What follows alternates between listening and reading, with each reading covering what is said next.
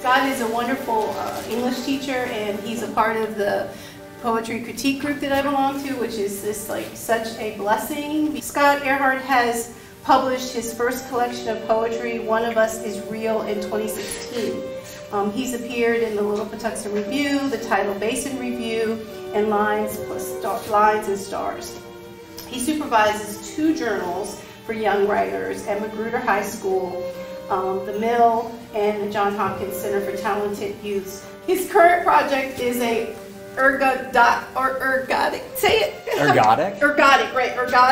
hybrid of poetry and escape room, which he will likely never publish and end up losing his sanity like Captain Ahab. Thank you. This is from this piece here. It's a wild one. So I took it and kind of paired it up with some work that I had done that wasn't very far along, but it was about my grandmother dying.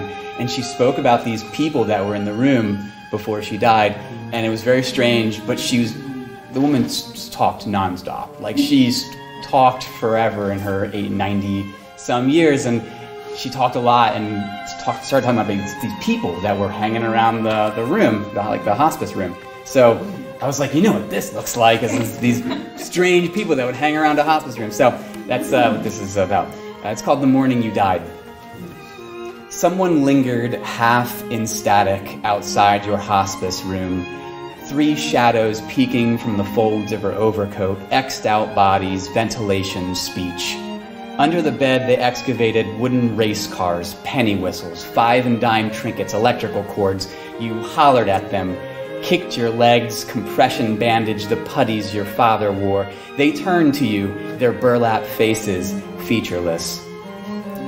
That night, the sycamore outside your window upended. A nurse reached out and righted it, unwrapped your legs in endless ribbons, the shadows hunched in the corner, rolling a pitted cat's eye shooter across the linoleum, the texture of sound, the imperfections of its path in the dark. You hung a gold dress on your dancer frame, 1919, the year or your age, striding up the curved walk of Gatsby's house, whose name was Remus. Lit windows like the brass band was the sun, a yellow photograph only materialized in stories. The morning you died, what confused you most was how someone could leave a dog unleashed on the ball field, how many pipes travel the throat and where, the sound of wooden wheels, glass marbles, so you drove the smallest shadow, whose name was Rose, around the field to the bakery, hands still floured from her previous shift, a girl becoming flour. Your mother scolded you for wasting gasoline. A summer storm in the Arctic basement on Mulberry Street.